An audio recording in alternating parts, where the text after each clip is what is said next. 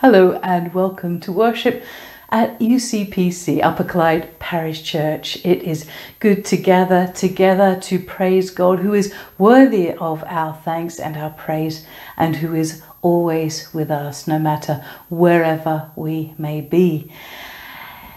Wherever and whenever you're watching this, whether you're a regular attendee or if this is your first time, you are very, very welcome here.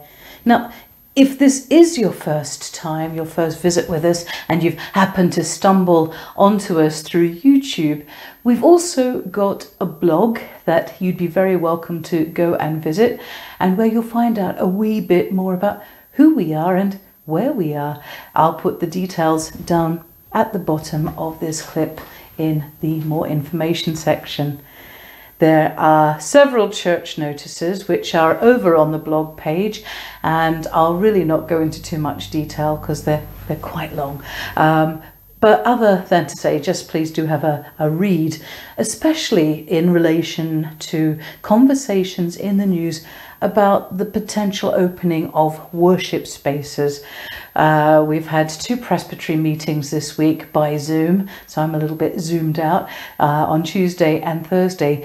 And in those meetings, we were discussing all the regulations and checklists and health and safety assessments and all of that sort of stuff that needs to be done before we're anywhere near even opening just for individual private prayer, should that be something we do.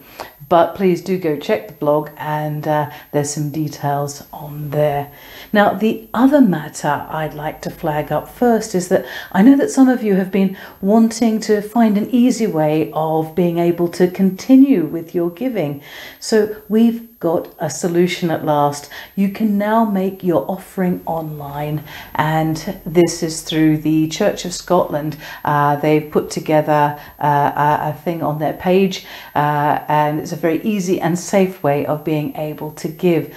Again, details are on the blog. I've also done a dedicated blog page. So at the top of the blog, where you see all the wee header files, there's one that says online giving. If you click on that, you'll be able to see a little bit more about how to do that, how to make your offering. Otherwise, I hope you have all been keeping well. I hope you're content. I hope you're safe. I hope you've been able to catch up with friends and family with the ease down, the wee bit of ease down we've had in lockdown. And that seems to have extended this last week. So we'll be able to see a few more of our family and friends, hopefully, and in a safe way. So I hope to catch up with you over the course of the next week. And if you know of anyone who would like a phone call or who needs a bit of help from the food bank, do let me know. Again, we are a team. We all help with the pastoral care in this parish. And thank you in advance for letting me know, as ever.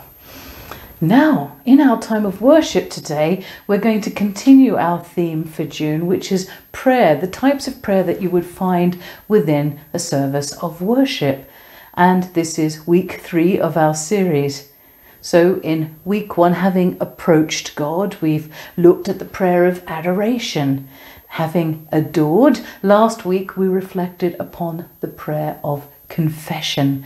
And we thought a little bit about King David and some of his very bad choices, and who in the end cried out for God's mercy, and this was granted.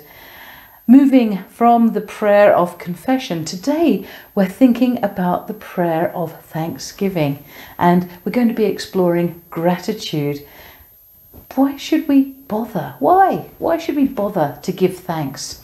Well, hopefully together we'll think of some reasons why. But for the moment, let's be still, let's pause as we prepare to meet with God in worship.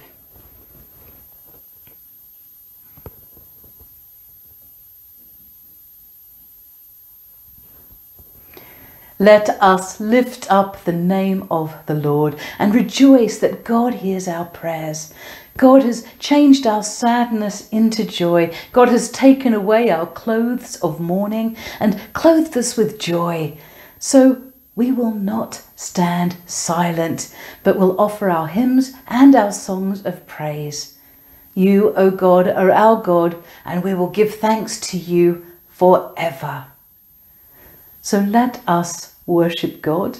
Our first hymn is as a good old classic. It's All People That on Earth Do Dwell, to the tune The Old 100s. So let us praise and worship God.